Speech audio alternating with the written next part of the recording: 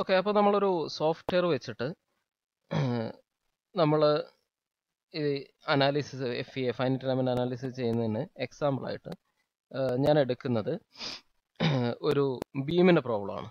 ഇവിടെ ബീമിന് length 10 metre ആണ്, അതിൻ്റെ തിക്നെസ് 1 മീറ്റർ ആണ്, അതിൻ്റെ ഹൈറ്റ് എന്ന് പറയുന്നത് 2 മീറ്റർ ആണ്, അതിൽ 100 ന്യൂട്ടൺ കാൻഡിലിവർ ബീമാണ്, ഈ എൻഡ് ഫിക്സ്ഡ് ആണ്, അതേപോലെ ഈ എൻഡിൽ 100 ന്യൂട്ടൺ ലോഡ് വരുന്നുണ്ട്. അപ്പോൾ ഇങ്ങനെയുള്ള ഒരു പ്രോബ്ലമാണ് ഞാൻ എടുത്തിട്ടുള്ളത്. അപ്പോൾ ഇതെങ്ങനെയാണ് നമ്മൾ ആ ലിസ എന്ന് പറയുന്ന ഫൈനൈറ്റ് എലമെന്റ് അനാലിസിസ് സോഫ്റ്റ്വെയറിൽ നമുക്ക് ചെയ്യാമെന്നുള്ളത് നോക്കാം. ഓക്കെ, അപ്പോൾ ആദ്യമായിട്ട് നമ്മൾ ഇവിടുത്തെ അനാലിസിസ് ടൈപ്പ് സ്റ്റാറ്റിക് 3D, നമ്മൾ 2D അനാലിസിസ് ആണ് നമ്മൾ ചെയ്യാൻ പോകുന്നത്. അതുകൊണ്ട് നമ്മൾ 2D എന്നുള്ളതിലേക്ക് മാറ്റി, സ്റ്റാറ്റിക് 2D എന്നതിലേക്ക് മാറ്റി. ഇവിടെ ശ്രദ്ധിക്കുക, ഇവിടെ ഡിഫറെൻറ്റ് ടൈപ്സ് ഓഫ് അനാലിസിസ് ഉണ്ട്. അതായത് model vibration, dynamic response, buckling of 2D beam, അതേപോലെ സ്റ്റാറ്റിക്, മാഗ്നറ്റോസ്റ്റാറ്റിക്, അതേപോലെ ആക്സിസിമെട്രിക് എന്ന് പറയുന്ന സമയത്ത് different fluid നേവിയർ stock equation, 3D analysis, different types, thermal transient, thermal steady state, DC current flow, electrostatic, acoustic cavity models, ഇങ്ങനെയുള്ള different ആയിട്ടുള്ള analysis നമുക്ക് ചെയ്യാൻ പറ്റും. അത് ഇതിപ്പോൾ അത്ര പവർഫുൾ അല്ലാത്തൊരു സോഫ്റ്റ്വെയർ ആണ്. പവർഫുൾ ആയിട്ട് ആൻസിസ് ഒക്കെ പോലെയുള്ള സോഫ്റ്റ്വെയറുകൾ, അബാക്കസ് ഒക്കെ പോലെയുള്ള സോഫ്റ്റ്വെയറുകൾ ഒരുപാട് അനാലിസിസുകൾ, വളരെ കോംപ്ലിക്കേറ്റഡ് ആയിട്ടുള്ള സംഭവങ്ങൾ, അതേപോലെ മൾട്ടി ഫിസിക്സ് അനാലിസിസുകളൊക്കെ നമുക്ക് ചെയ്യാൻ പറ്റും. തൽക്കാലം നമ്മൾ സ്റ്റാറ്റിക് 2D അനാലിസിസ് ഇവിടെ സെലക്ട് ചെയ്തു. ഓക്കെ, ഇവിടെ 2D ആയതുകൊണ്ട് നമുക്ക് XY പ്ലെയിനിലാണ് നമ്മൾ, അതുകൊണ്ട് XY വ്യൂ എടുത്തു. ഇനി നമ്മൾ ആദ്യമായിട്ട് ചെയ്യാൻ പോകുന്നതെന്ന് പറഞ്ഞു കഴിഞ്ഞിട്ടുണ്ടെങ്കിൽ, ഇവിടെ നമ്മൾ ഇതിൻ്റെ പ്രൊസീജിയറിൽ ആദ്യമായി നമ്മൾ ചെയ്യാൻ പോകുന്നത് ഫസ്റ്റ് നമ്മൾ നമ്മൾ ഫസ്റ്റ് സ്റ്റെപ്പ് എന്ന് പറയുന്നത് define geometric domain of the problem. അതായത് പ്രോബ്ലത്തിൻ്റെ ഡൊമെയിൻ, ജിയോമെട്രിക് ഡൊമെയിന് നമ്മൾ ഡിഫൈൻ ചെയ്യാണ്. ആക്ച്വലി സാധാരണ കേസിൽ നമ്മൾ ജോമെട്രി ഇമ്പോർട്ട് ചെയ്യാണ് സാധാരണ അനാലിസിലൊക്കെ ചെയ്യുക. മിക്കവാറും ഒരു മോഡലിംഗ് സോഫ്റ്റ്വെയറിൽ ചെയ്തിട്ട് ഇമ്പോർട്ട് ചെയ്യാണ് ചെയ്യുക. അല്ലാതെ തന്നെ ചെറിയ രീതിയിലുള്ള മോഡലിംഗ് കേപ്പബിലിറ്റി ഒക്കെ അനാലിസിസ് സോഫ്റ്റ്വെയറിൽ ഉണ്ടാവുകയും ചെയ്യും. എന്തായാലും ഞാനത് ചെയ്തു, അത് ചെയ്യണം. അപ്പോൾ ഇവിടെ നമുക്ക് 2 ഡയമെൻഷൻ അനാലിസിസ് ആകുമ്പോൾ നമുക്ക് വേണ്ടത് ഒരു 10 mm ലെങ്ത്തും 2 mm ഹൈറ്റുമുള്ള ഒരു ബീമിൻ്റെ ഒരു ഫേസ് ആണ് നമ്മളിപ്പോൾ വരയ്ക്കാൻ പോകുന്നത്. അപ്പോൾ ഇവിടെ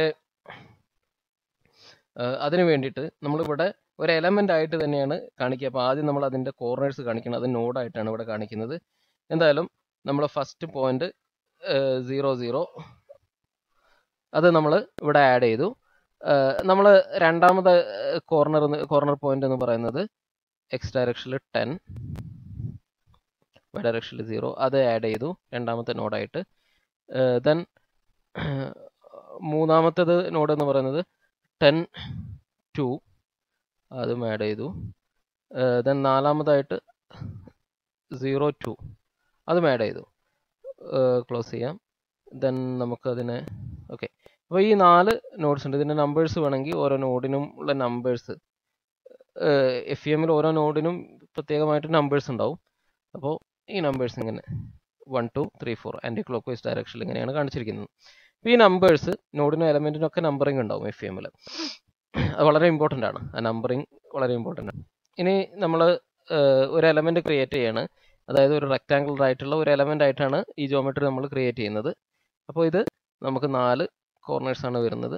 ഓക്കെ, അപ്പോൾ ഇതിന് വേണ്ടിയിട്ട് നമ്മൾ ക്വാഡ് 4 എന്ന് പറയുന്ന പ്ലെയിൻ, ഡിഫറെൻറ്റ് എലമെൻറ്റ്സ് ഉണ്ട്. ഓരോ പ്രോബ്ലത്തിനും ഓരോ ടൈപ്പ് എലമെൻറ്റ്സ് ആണ് നമ്മൾ യൂസ് ചെയ്യുക. ഇതിലേക്കൊക്കെ നമ്മൾ പിന്നീട് വരുന്നതാണ്.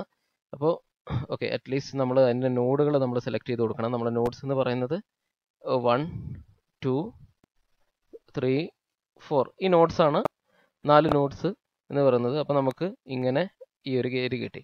ഇനി നമ്മൾ ഈ ഒരു ഏരിയ നമ്മൾ എന്ത് ചെയ്യണം? ഓക്കെ, അപ്പോൾ നമ്മൾ ജോമെട്രി നമ്മൾ ഡിഫൈൻ ചെയ്തു.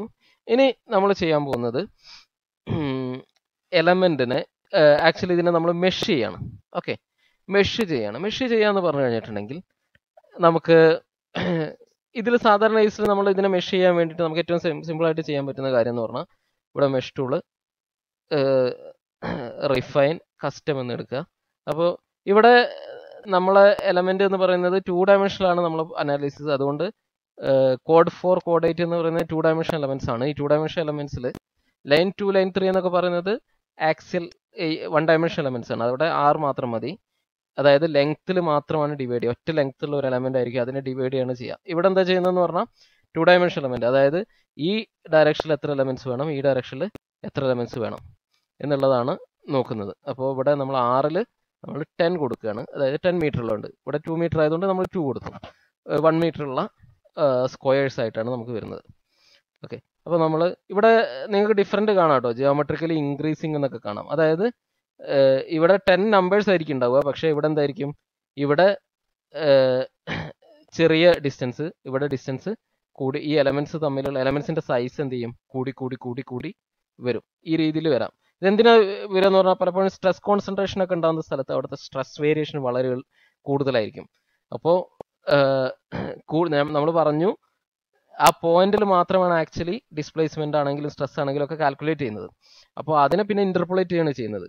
അപ്പോൾ ഓരോ പോയിന്റിലും വേരി ചെയ്യുന്നുണ്ടെങ്കിൽ അവിടെ മാക്സിമം പോയിന്റ് നമുക്ക്, അതായത് നോഡ്സ് മാക്സിമം വേണ്ടി വരും. അതിന് വേണ്ടിയിട്ടാണ് നമ്മൾ ഇങ്ങനെ ചെയ്യുന്നത്. ചില ഭാഗത്ത് അത്രത്തോളം വേണ്ടിയില്ല, വേരിയേഷൻ വളരെ കുറവാണെങ്കിൽ അവിടെ ഒരുപാട് ഡിസ്റ്റൻസിൽ 2 നോഡ്സ് മതിയാവും. അതൊക്കെ നമുക്ക് പഠിക്കാം. എന്തായാലും നമ്മളിവിടെ 10ഉം 2ഉം കൊടുത്തു. അപ്പോൾ നമുക്ക് കിട്ടിയിട്ടുള്ളത് ഇങ്ങനെയാണ്. ആക്ച്വലി നമ്മൾ എടുത്തിട്ടുള്ള എലമെന്റ്സ് എന്ന് പറയുന്നത് നോക്കുക, അതിൻ്റെ 4 കോർണേഴ്സിൽ മാത്രം നോഡ് വരുന്ന എലമെന്റ്സ്, ഇങ്ങനത്തെ 20 എലമെന്റ്സ് ആണ്. ഇപ്പോൾ 20 എലമെന്റ്സ് ആയിട്ടാണ് നമ്മൾ സബ് ഡിവൈഡ് ചെയ്തിട്ടുള്ളത്. ഓരോ എലമെന്റ്സും സ്ക്വയർ ആണ് വിടുന്നത്. ഇത് ക്വാഡ്രിലാറ്ററൽ എലമെന്റ്സ് ആണ്. ഓരോ, ഇപ്പോൾ ഇത് നമ്മളത് റെക്ടാങ്കുലർ ഷേപ്പ് ആയതുകൊണ്ട് സ്ക്വയർ എലമെന്റ്സ് ആയിട്ടാണ് നമ്മളത് വരുന്നത്. ഓക്കെ, അപ്പോൾ ഇനി നമുക്ക് എലമെന്റ്സ് കൂടുതൽ ആക്യുറസിക്ക് വേണ്ടി ഈ നമ്പർ ഓഫ് നോഡ്സ് കൂടുതലുള്ള എലമെന്റ്സ് ആക്കാം. ഒന്നുകിൽ ഇതിന്റെ എലമെന്റ്സിന്റെ നമ്പർ കൂട്ടാം, അതായത് 20 ആയിട്ട് ഡിവൈഡ് ചെയ്തതിന് പകരം 40 ആയിട്ടോ 60 ആയിട്ടോ അല്ലെങ്കിൽ എത്രയെങ്കിലും നമ്പർ, കൂടുതൽ നമ്പർ ആയിട്ട് നമുക്ക് ഡിവൈഡ് ചെയ്യാൻ പറ്റും. ഓക്കെ, നമുക്ക് നോക്കാം. ഇവിടെ നമ്മൾ ഈ എലമെന്റ്സിന്റെ മാറ്റാൻ പോവാണ്, ചേഞ്ച് എലമെന്റ് ഷേപ്പ്. അപ്പോൾ ഇവിടെ ഈ എലമെന്റിനെ നമ്മൾ ക്വാഡ് 4 എലമെന്റ് നമ്മൾ എന്ത് ചെയ്യുന്നു, ഇതിലേക്ക് നോക്കാം. 2 ഇൻറ്റു ഇങ്ങനെ നമ്മൾ ചെയ്ത് കഴിഞ്ഞാൽ നമുക്ക് എന്ത് കിട്ടും, കണ്ടോ, ട്രയാങ്കുലർ എലമെന്റ്സ് ആയിട്ട് മാറി. ഓക്കെ, ഇതിന് പകരം ഞാനിപ്പോൾ ചെയ്യാൻ പോകുന്നത്, ഓക്കെ, നമ്മൾ ചെയ്യുന്നത് ഈ എലമെന്റ്സിനെ നമുക്ക് കൂടുതൽ ആക്യുറസി കിട്ടാൻ വേണ്ടിയിട്ട് ഇങ്ങനെയുള്ള ഇവിടെയും കൂടി നോഡ്സ് വരുന്ന എലമെന്റ്സ് ആയിട്ടാണ് നമ്മൾ എടുക്കുന്നത്. അപ്പോൾ നമ്മൾ എലമെന്റ്സ് ചെയ്തു, അതേപോലെ നമ്പർ ഓഫ് എലമെന്റ്സ്, അതേപോലെ ഏത് ടൈപ്പ് എലമെന്റ് ആണ് വരേണ്ടതെന്ന് നമ്മൾ സെലക്ട് ചെയ്തു, നമ്മൾ അതിനെ മെഷ് ചെയ്തു, നമ്പർ ഓഫ് എലമെന്റ്സ് നമ്മൾ നോക്കി. ഏറ്റവും കറക്റ്റായിട്ട് ഈ കേസിൽ എങ്ങനെ മെഷ് ചെയ്യുന്നതെന്ന് കുഴപ്പമില്ല, പക്ഷേ വളരെ കോംപ്ലിക്കേറ്റഡ് ആയിട്ടുള്ള ഷേപ്പിൽ വളരെ നല്ല രീതിയിൽ എലമെന്റ്സ് എങ്ങനെ വേണം എന്നുള്ളത് മെഷ് ചെയ്ത് കഴിഞ്ഞാൽ നമുക്ക് പരമാവധി നമ്മളെ ബൗണ്ടറി ആക്ച്വലി എങ്ങനെയാണ് കറക്റ്റായിട്ട് ആ ഷേപ്പിനെ റെപ്രസെന്റ് ചെയ്യണമെന്നുണ്ടെങ്കിൽ എന്ത് ചെയ്യേണ്ടി വരും, നല്ല രീതിയിൽ മെഷ് ചെയ്യേണ്ടി വരും. എനിവേ, നമ്മൾ അത് ചെയ്ത് കഴിഞ്ഞിട്ട് ഇനി രണ്ടാമത് ചെയ്തിട്ടുള്ളത് നമ്മൾ we have defined element types. then പിന്നെ ചെയ്തിട്ടുള്ളത് we have defined നമ്മൾ എലമെന്റ് ടൈപ്സ് കേട്ടോ. അത് ഒരു കാര്യം മനസ്സിലാക്കേണ്ടതെന്ന് പറഞ്ഞാൽ നമ്മൾ ഇപ്പോൾ 2D അനാലിസിസ് ആയതുകൊണ്ടാണ് ഇങ്ങനത്തെ എലമെന്റ് എടുത്തത്. നമ്മൾ 3D അനാലിസിസ് ആണെങ്കിൽ നമുക്ക് വേറെ ടൈപ്പ് എലമെന്റ്സ് ആയിരിക്കും, അത് ഞാൻ പറയാം. ഇപ്പോൾ ഓരോ അനാലിസിസിനും, അതേപോലെ സ്ട്രക്ചറൽ അനാലിസിസിനുള്ള എലമെന്റ് ആയിരിക്കില്ല തെർമൽ അനാലിസിസ് ഉണ്ടാവുക. ഓക്കെ, അതേപോലെ 1 ഡയമെൻഷനായിട്ട് ബീമിന് വേണ്ടി വരുന്ന എലമെന്റ്സ് ആയിരിക്കില്ല ട്രസ്സിന് വേണ്ടി വരിക. ഒക്കെ 1 ഡയമെൻഷൻ എലമെന്റ് ആണെങ്കിൽ തന്നെ രണ്ടിനും വേണ്ടി വരുന്ന എലമെന്റ്സ്, കാരണം നമ്മളെ ഗവേണിംഗ് ഡിഫറൻഷ്യൽ ഇക്വേഷൻസ് ഡിഫറെന്റ് ആണെങ്കിൽ, അല്ലെങ്കിൽ അതിന്റെ കണ്ടീഷൻസ് അപ്രോക്സിമേഷൻ മീൻസ് അതുമായിട്ട് ബന്ധപ്പെട്ടിട്ടുള്ള അസംഷൻസ് ഒക്കെ വ്യത്യാസമാണെങ്കിൽ അതിനനുസരിച്ച് നമ്മളെ എലമെന്റ്സും വ്യത്യാസം ഉണ്ടായിരിക്കും. എനിവേ, നമ്മൾ എലമെന്റ് ടൈപ്പ് ഡിഫൈൻ ചെയ്തു. ഇനി നമ്മൾ എലമെന്റിന്റെ length define, element length, area, അല്ലെങ്കിൽ നമുക്ക് ഇതിനെ element, define element, geometric properties of elements, define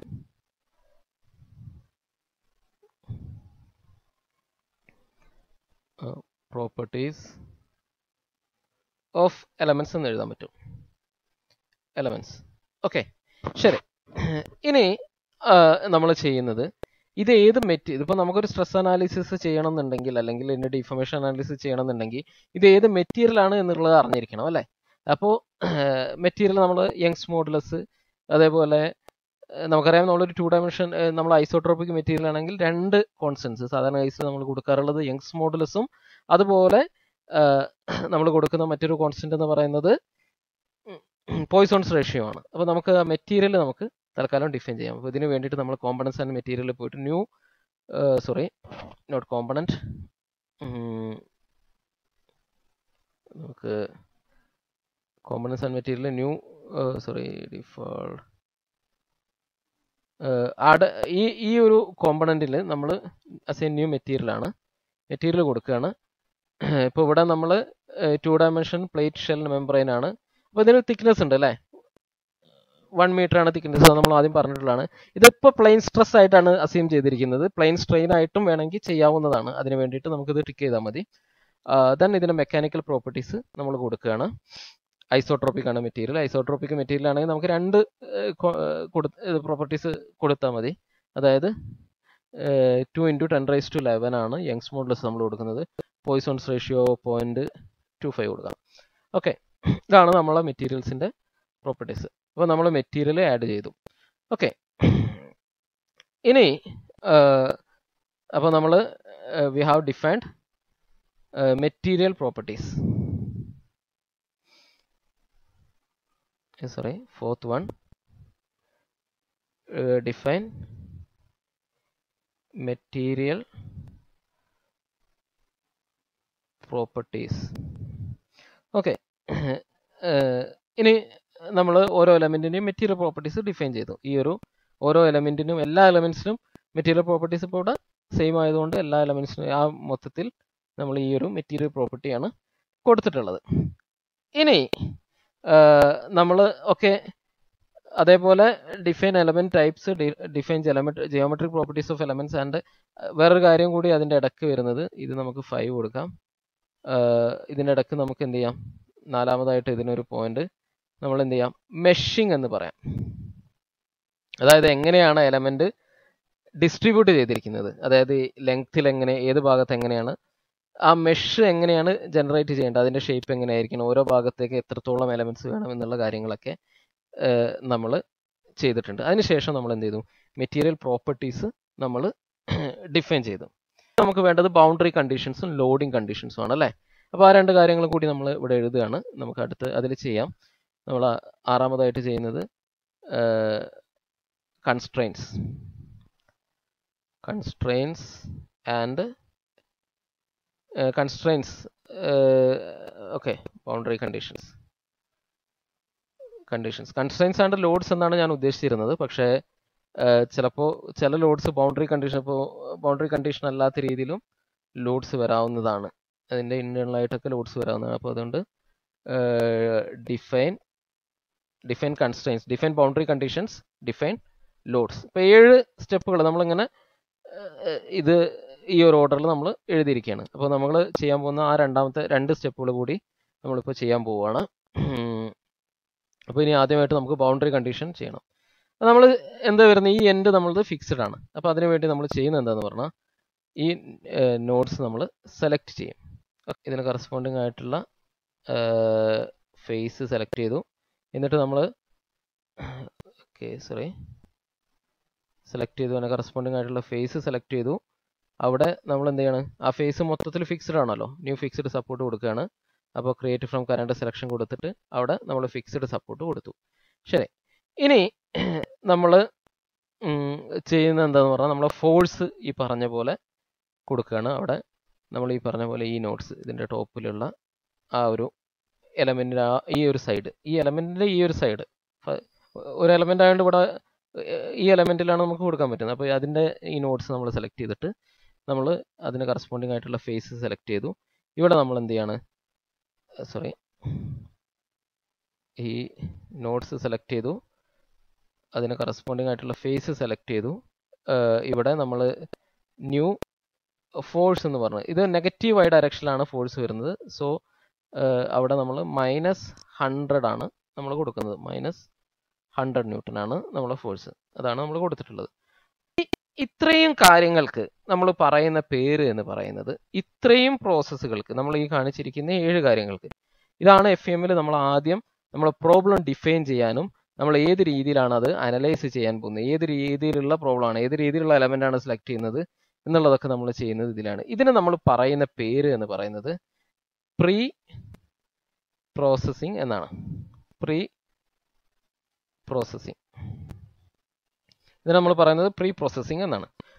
pre processing കഴിഞ്ഞു കഴിഞ്ഞാൽ ഇനി നമ്മൾ ചെയ്യുന്നത് ഇതിനെ സോൾവ് ചെയ്യാണ്. ഓക്കെ, ഇപ്പം നമ്മൾ എലമെന്റ്സ് സെലക്ട് ചെയ്തു, അതിൻ്റെ ബൗണ്ടറി എല്ലാ കണ്ടീഷൻസും കൊടുത്തു കഴിഞ്ഞു. അപ്പോൾ ഇനി നമുക്ക് എന്ത് ചെയ്യാം, ഈ നോഡ്സിലൊക്കെ ഉള്ള ആൾജിബ്രായിക് ഇക്വേഷൻസ് ഏതൊക്കെ രീതിയിലാണ് വേണ്ടത് എന്നുള്ളത് നമുക്ക് അറിയാം അല്ലേ. ഓരോ എലമെന്റിനും വേണ്ട ആൾജിബ്രായിക് ഇക്വേഷൻ, അതായത് നമ്മളെ എലമെന്റ് ടൈപ്പിന്, ഓരോ എലമെന്റ് ടൈപ്പിനും കറസ്പോണ്ടിങ് ആയിട്ടുള്ള ആൾജിബ്രായിക് ഇക്വേഷൻസ് ആക്ച്വലി ഈ സോഫ്റ്റ്വെയറിൽ ഓൾറെഡി ഉള്ളതാണ്. അപ്പോൾ അത് നമ്മൾ എന്ത് ചെയ്യുന്നു, ഇത് നമ്മൾ സോൾവ് ചെയ്യണം. സോൾവ് ചെയ്യാൻ വേണ്ടിയിട്ട് നമ്മളത് കൊടുത്തു, സോൾവറാണ്. ഇതെല്ലാ അനാലിസിസ് സോഫ്റ്റ്വെയറിലും സോൾവർ ഉണ്ടാവും. അതിൽ നടക്കുന്ന പ്രോസസ് നോക്കിക്കോളെ. സോൾവിങ്ങിൽ അസംബ്ലി മെട്രിക്സ് ആദ്യം കാണുന്നത് ഇവിടെ, assembly matrix, applying constraints, solving matrix, finding reaction forces, finish. കാര്യങ്ങളൊന്ന് മനസ്സിലാക്കുക. സോൾവിൽ നടന്നിട്ടുള്ള കാര്യങ്ങൾ എന്തൊക്കെയാണ് എന്നുള്ളത്, അത് ഞാൻ എന്താണെന്നുള്ളത് ഞാൻ അടുത്ത ക്ലാസ്സുകളിൽ പറയാം. അപ്പോൾ തൽക്കാലം നമ്മൾ ചെയ്യുന്നത് സൊല്യൂഷന് പ്രീ പ്രോസസ്സിംഗ് കഴിഞ്ഞിട്ട് ആദ്യത്തെ ഫേസ് പ്രീ പ്രോസസ്സിംഗ് ആണ് കേട്ടോ. ഈ 7 കാര്യങ്ങളും വരുന്നത് പ്രീ പ്രോസസ്സിംഗ് ഫേസിലാണ്. ഇനി നമ്മൾ സൊല്യൂഷൻ ആണ് വരുന്നത്. രണ്ടാമത്തെ ഫേസ് എന്ന് പറയുന്നത് സൊല്യൂഷൻ ഫേസ് ആണ്. ഫസ്റ്റ് ഫേസ് പ്രീ പ്രോസസ്സിംഗ് ആണ്. സൊല്യൂഷൻ ഫേസിൽ നടക്കുന്നത് എന്തൊക്കെയാണ്, ഇവിടെ എഴുതിയിട്ടുള്ളത് അസംബ്ലി മെട്രിക്സ് അല്ലേ.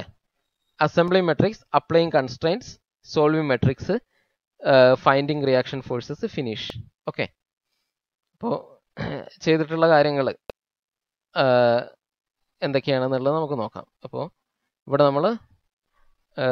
ഇവിടെ നടക്കുന്ന കാര്യങ്ങൾ എന്ന് പറഞ്ഞാൽ അസംബ്ലി മെട്രിക്സ്. അസംബ്ലി മെട്രിക്സ് എന്ന് പറഞ്ഞാൽ ഇതിൽ നടന്നിട്ടുള്ള കാര്യങ്ങൾ അതേപോലെ എഴുതുകയാണ് കേട്ടോ. അസംബ്ലി മെട്രിക്സ് നമുക്ക് ഇവിടെ അസംബ്ലി മെട്രിക്സ് എന്ന് പറഞ്ഞു കഴിഞ്ഞിട്ടുണ്ടെങ്കിൽ നമുക്ക് ഡിഫറെന്റ് എലമെന്റ്സിന്, ഓരോ എലമെന്റിന് നമ്മൾ ആൾജിബ്രായിക് ഇക്വേഷൻ ആയിട്ട് നമുക്ക് സോൾവ് ചെയ്യാം. എന്തൊക്കെയാണെന്ന് നമ്മൾ ഡിഫൈൻ ചെയ്തിട്ടുണ്ട്. പക്ഷേ നമ്മൾ സോൾവ് ചെയ്യുന്ന സമയത്ത്, ഫോർ എക്സാമ്പിൾ നമ്മൾ ഇപ്പോൾ ഇവിടേക്ക് വരികയാണെങ്കിൽ, ഇവിടെ ഈ ഒരു നോഡ് നോക്കുക. ഈ ഒരു നോഡ് എന്ന് പറയുന്നത് ഈ ഒരു എലമെന്റിനും ഈ എലമെന്റിനും കോമൺ ആണ്. ഈ ഒരു നോഡ് എന്ന് പറഞ്ഞാൽ ഈ 4 എലമെന്റ്സിന് കോമൺ ആയിട്ട് വരുന്നതാണ്. അപ്പോൾ നമ്മൾ സോൾവ് ചെയ്യുന്ന സമയത്ത് ഈ ഓരോ നോഡിനും ഇതിന് നമ്മൾ ലോക്കലായിട്ട് നമുക്ക് നോഡ്സിന് നമ്പേഴ്സ് ഉണ്ട്. 1 2 3 4 5 6 7 8 എന്ന് പറഞ്ഞിട്ട് നമ്പേഴ്സ് ഉണ്ടാവും. ഗ്ലോബലായിട്ട് നമ്പേഴ്സ് ഉണ്ട്. അത് നമ്മൾ കണ്ട നോഡ് നമ്പേഴ്സ്. ഇത് നമ്മൾ ചെയ്യുമ്പോൾ നമുക്ക് മനസ്സിലാവും. പ്രോബ്ലം നമുക്ക് ചെയ്യാനുണ്ട്. എന്തായാലും തൽക്കാലം ഇത്രയും മനസ്സിലാക്കുക. ഇതിൽ നമ്മൾ ചെയ്യുന്നതെന്ന് പറഞ്ഞാൽ ഈ ഓരോ നോഡിലെയും ഇക്വേഷൻസിനെ നമ്മൾ മൊത്തത്തിൽ ഒരൊറ്റ സെറ്റ് ഓഫ് ആൾജിബ്രായിക്, എല്ലാ ഇക്വേഷൻസിനെയും കംപ്ലൈൻ ചെയ്തിട്ട് ഒറ്റ സെറ്റ് ഓഫ് ആൾജിബ്രായിക് ഇക്വേഷൻസ്, അതായത് ഈ കണക്ടിവിറ്റി ഒക്കെ മെയിൻറ്റെയിൻ ചെയ്തിട്ട്, അതായത് ഓരോ എലമെന്റ്സും എവിടേക്കാണ് വരുന്നത്, ഓരോ നോഡ്സും എവിടേക്കാണ് വരുന്നത് എന്നുള്ളത് മെയിൻറ്റെയിൻ ചെയ്തിട്ട് സോൾവ് ചെയ്യാണ് അതിൽ ചെയ്യുന്നത്.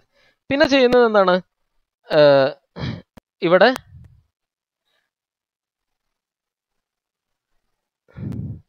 രണ്ടാമത് കാണിച്ചിരിക്കുന്നത് അപ്ലൈയിങ് കൺസ്ട്രെയിൻസ്. ഏതൊക്കെയാണ് ഇവിടുത്തെ ഡിസ്പ്ലേസ്മെന്റ്സ്.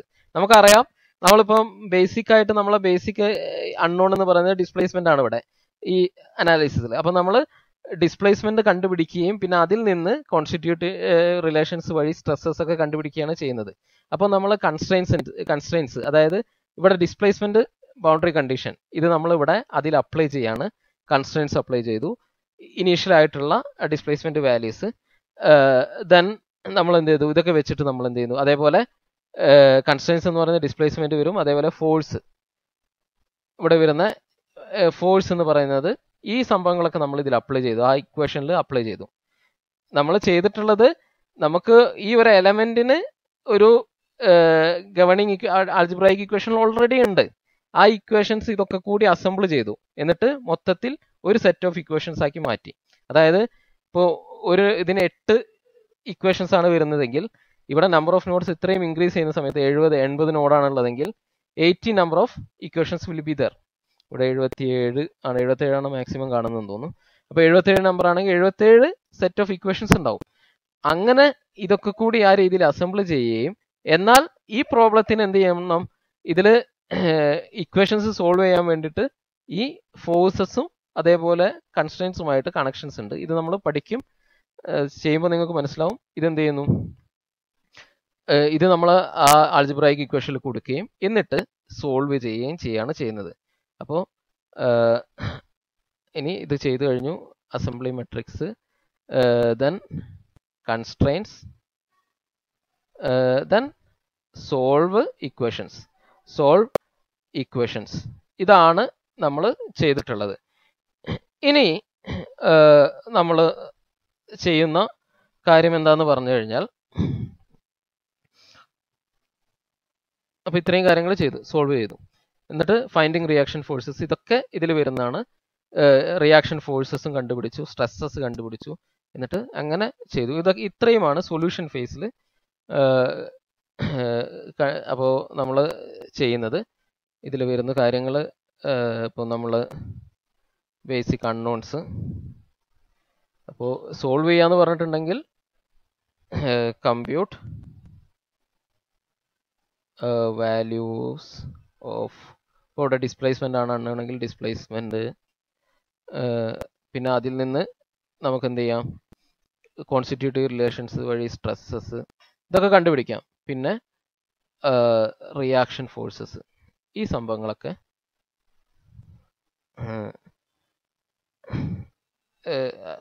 കണ്ടുപിടിച്ചു എന്നുള്ളതാണ് നമ്മൾ ഈ സൊല്യൂഷൻ ഫേസിൽ ചെയ്തിട്ടുള്ളത്.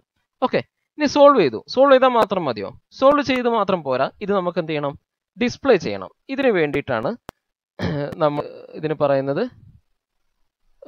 പോസ്റ്റ് പ്രോസസ്സിംഗ് ഫേസിലേക്കാണ് നമ്മൾ വരുന്നത്. ഓക്കെ, പോസ്റ്റ് പ്രോസസ്സിംഗ് ഫേസിൽ എന്താ വരിക എന്ന് പറഞ്ഞാൽ, നമുക്ക് എന്ത് ചെയ്യണം, ഇതിനെ ഡിസ്പ്ലേ ചെയ്യണം. ഇതിനെ ഡിസ്പ്ലേ ചെയ്യാൻ വേണ്ടിയിട്ട് നമ്മൾ ചെയ്യുന്ന കാര്യങ്ങൾ ഇപ്പോൾ നോക്കാം. ഇതിനെ ഡിസ്പ്ലേ ചെയ്യാൻ വേണ്ടിയിട്ട് ഇതാ ഇവിടെ ഈ സൊല്യൂഷൻ എന്ന് പറയുന്ന ഭാഗത്ത് ഇതിനെ ടേബിളായിട്ട് എന്ത് ചെയ്യാം, കാണിച്ചിട്ടുണ്ട്. ശരി, ഡിസ്പ്ലേസ്മെന്റ് ഇൻ എക്സ്. ഓക്കെ, അപ്പോൾ നമുക്ക് ആ എലമെന്റ് നമ്പേഴ്സ് ഒഴിവാക്കാം. ഡിസ്പ്ലേസ്മെന്റ് ഇൻ എക്സ്, ഇത് ഇവിടെ കാണിച്ചിരിക്കുന്നത് കളർ കോഡായിട്ടാണ് കാണിച്ചിരിക്കുന്നത്. ചുവപ്പ് എന്ന് പറയുന്നത് വളരെ ഹൈ ആണ്, അത് നിങ്ങൾക്കറിയാം. ഇത് നെഗറ്റീവ് ഹൈ ആണ്. ഇവിടെ കംപ്രസീവ് സ്ട്രെസ് ആയിരിക്കും ഉണ്ടാവുക, ടെൻസൈൽ സ്ട്രെസ് ആയിരിക്കും ഉണ്ടാവുക. ഈ രണ്ട് ഭാഗത്ത് ഈക്വൽ ആയിട്ടായിരിക്കും ഉണ്ടാവുക എന്നുള്ളത് നിങ്ങൾക്ക് അറിയാവുന്നതാണ്. ഇവിടെ ഏറ്റവും സ്ട്രെസ് എൻ്റെ വാല്യൂസ് എങ്ങനെയാണ് വാരി ചെയ്യുന്നത്, ഏത് ഭാഗത്താണ് കൂടുതൽ സ്ട്രെസ് ഉണ്ടാവുക എന്നുള്ളതൊക്കെ നിങ്ങൾക്ക് അറിയാവുന്ന കാര്യങ്ങളാണ്. അപ്പോൾ ഇങ്ങനെയാണ് stress variation means displacement variation വരുന്നത്. ഈ ഭാഗത്ത് ഡിസ്പ്ലേസ്മെന്റ് എന്തായിരിക്കും, ഓൾമോസ്റ്റ് 0 ആയിരിക്കും വരുന്നത്, ഈ ഭാഗത്ത് വരുന്നത്. ആ രീതിയിലാണ് നമ്മൾ displacement in X, displacement in Y. Z direction വരുന്നില്ല, 2 ഡയമെൻഷൻ അനാലിസിസ് ആണ്. ഡിസ്പ്ലേസ്മെന്റ് ഇൻ വൈ വരാനുള്ള കാരണം എന്ന് പറഞ്ഞാൽ, ഓക്കെ, ഡിസ്പ്ലേസ്മെന്റ് ഇൻ വൈ ഇങ്ങനെയാണ് വരുന്നത്. ശരി, ദെൻ റൊട്ടേഷൻ അബൌട്ട് സെഡ്, ഇവിടെ വരുന്നില്ല, ഫിക്സ്ഡ് ജോയിന്റ് ആയതുകൊണ്ട്. ദെൻ എക്സ് ഡയറക്ഷനിലുള്ള സ്ട്രെസ്, എവിടെയാണ് കൂടുതൽ സ്ട്രെസ് വരിക എന്നുള്ളത് നമുക്കറിയാം. ഈ എൻഡ് ഫ്രീ ആയതുകൊണ്ട് ഇവിടെ ഓൾമോസ്റ്റ് വളരെ കുറഞ്ഞ സ്ട്രെസ്സാണ് വരിക. എന്നാൽ ഈ ഭാഗത്തേക്ക് എന്ത് വരും, സ്ട്രെസ്സിൻ്റെ വാല്യൂസ് കൂടി വരും. ഈ പോയിന്റിൽ മാക്സിമം ടെൻസൈൽ സ്ട്രെസ്സും ഈ പോയിന്റിൽ മാക്സിമം കംപ്രസീവ് സ്ട്രെസ്സുമാണ്. അതുകൊണ്ടാണ് 1552 പോസിറ്റീവും ഇവിടെ 1552 നെഗറ്റീവും വന്നിട്ടുള്ളത്. അതേപോലെ principal stress, stress, displacement, magnitude, reaction forces, ഈ കാര്യങ്ങളൊക്കെ കാൽക്കുലേറ്റ് ചെയ്തിട്ടുണ്ട്. ഇതാണ് ആക്ച്വലി ഇവിടെ പോസ്റ്റ് പ്രോസസ്സിംഗ് നടക്കുന്നത്. അപ്പോൾ ഇവിടെ എന്തൊക്കെയാണ് ചെയ്തിട്ടുള്ളത്, നമ്മൾ കളർ കോഡ് ചെയ്തു അല്ലേ, ജനറേറ്റ് ചെയ്തു, എന്നിട്ട് അതിന് കറസ്പോണ്ടിങ് ആയിട്ടുള്ള കളേഴ്സ് കൊടുത്തു, എവിടെയൊക്കെയാണ് ഏതൊക്കെയാണ് വരുന്നത് എന്നുള്ളത്. അപ്പോൾ നമുക്ക് ആദ്യം നമ്മൾ എന്ത് ചെയ്തു, ഇവിടുത്തെ സ്ട്രെസ് ആണെങ്കിൽ നമ്മൾ ഇതിൻ്റെ സ്ട്രെസ്സിൻ്റെ മാഗ്നിറ്റ്യൂഡിൻ്റെ ഓർഡറിൽ ഓരോന്നും ഏതൊക്കെയാണ് മാക്സിമം വരുന്നത് എന്നുള്ളത് നോക്കാം. അപ്പോൾ നമ്മൾ സ്ട്രെസ്സാണ് നമ്മൾ കാണുന്നതെങ്കിൽ, നമ്മൾ സ്ട്രെസ്സോ ഡിസ്പ്ലേസ്മെൻറ്റോ എന്തോ ആവട്ടെ, അപ്പോൾ നമ്മൾ sort element stresses in order of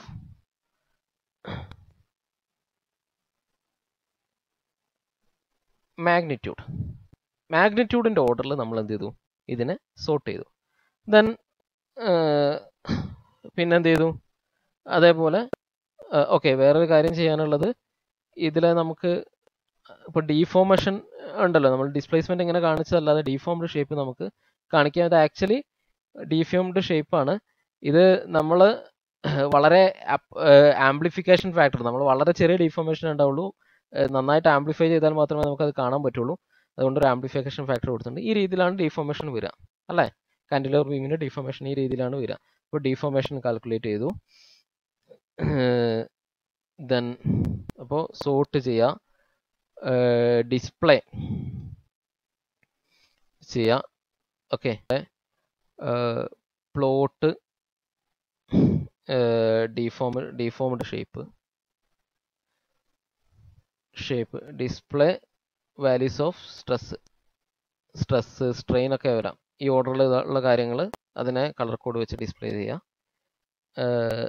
colour code display, അതേപോലെ ടേബിളായിട്ട് എന്ത് ചെയ്യാം, ടേബിളായിട്ട് ഡിസ്പ്ലേ ചെയ്യാം. കളർ കോഡഡ് ആവാം, ഓർ ടേബിളായിട്ട് ഡിസ്പ്ലേ ചെയ്യാം. ഈ രീതിയിലൊക്കെ ഡിസ്പ്ലേ ചെയ്യാം. ഇതൊക്കെയാണ് ആക്ച്വലി എന്ത് ചെയ്യുന്നത്, ഇതിൽ നടക്കുന്നത്. അപ്പോൾ നമ്മൾ FEMൽ നടക്കുന്ന സ്റ്റെപ്പുകളാണ് ഞാനിവിടെ പറഞ്ഞിട്ടുള്ളത്. ഫസ്റ്റ് നമ്മൾ എന്ത് ചെയ്യുന്നു, പോസ്റ്റ് പ്രോസസ്സിങ്, പ്രീ പ്രോസസ്സിംഗ് ആണ്. പ്രീ പ്രോസസ്സിങ്ങിൽ ഇങ്ങനെയുള്ള ഇത്രയും കാര്യങ്ങളാണ് നടക്കുന്നത്. നമ്മൾ എലമെന്റ്സ് ജിയോമെട്രി സെറ്റ് ചെയ്യുന്നു, എലമെന്റ്സ് ഏതൊക്കെയാണെന്ന് ചെയ്യുന്നു, എങ്ങനെയാണ് മെഷ് ചെയ്യേണ്ടതെന്ന് സെറ്റ് ചെയ്യുന്നു, ഏത് ടൈപ്പ് എലമെന്റ് ആണ്, എലമെന്റിന്റെ സൈസ് എത്ര വേണം, മെഷിന്റെ സൈസ് എത്ര വേണം എന്നുള്ളതൊക്കെ നമ്മൾ നോക്കുന്നു. ദെൻ മെറ്റീരിയൽ പ്രോപ്പർട്ടീസ് കൊടുക്കുന്നു, കൺസ്ട്രെയിൻസ് കൊടുക്കുന്നു, ലോഡ്സ് കൊടുക്കുന്നു, ബൗണ്ടറി കണ്ടീഷൻസും ലോഡ്സും ഒക്കെ കൊടുക്കുന്നു. ദെൻ നമ്മൾ എന്ത് ചെയ്യുന്നു, സൊല്യൂഷൻ ഫേസിൽ നമ്മൾ ഈ എലമെന്റ്സ് മെട്രിക്സ് ഒക്കെ അസംബിൾ ചെയ്തിട്ട് ഒരു ഒറ്റ സെറ്റ് ഓഫ് ഇക്വേഷൻസ് ആയിട്ട് സോൾവ് ചെയ്യുന്നു. കൺസ്ട്രെയിൻസ് ഒക്കെ കൊടുത്തിട്ട് സോൾവ് ഇക്വേഷൻ ചെയ്യുന്നു, വാല്യൂസ് കമ്പ്യൂട്ട് ചെയ്യുന്നു. ഓക്കെ, ഈ രീതിയിലാണ് നമ്മൾ ഇതിൽ ചെയ്യുന്നത്. ഇവിടെ നമുക്ക് ഇവിടെ ഇപ്പോൾ ഡിസ്പ്ലേസ്മെന്റ് വാല്യൂസ് അല്ലെങ്കിൽ സ്ട്രെസ് വാല്യൂസ്, ഓരോ വാല്യൂസും നമ്മൾ കാൽക്കുലേറ്റ് ചെയ്തിരിക്കുന്ന ഓരോ നോഡ്സിലാണ്. പക്ഷെ നമ്മളിവിടെ ഡിസ്പ്ലേസ് ചെയ്തിരിക്കുന്നത് കണ്ടിന്യൂസ് ആയിട്ടാണ്.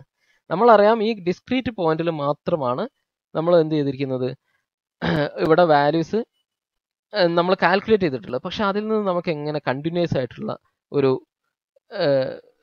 വാല്യൂ നമുക്ക് പ്ലോട്ട് ചെയ്യാൻ പറ്റുന്നത്, അതിനെ നമ്മൾ എന്ത് ചെയ്യുന്നു, ഇന്റർപോളേഷൻ ഓഫ് വാല്യൂസ്. അതും ഇവിടെ തന്നെയാണ് നടക്കുന്നത് കേട്ടോ. ഇന്റർപോളേറ്റ്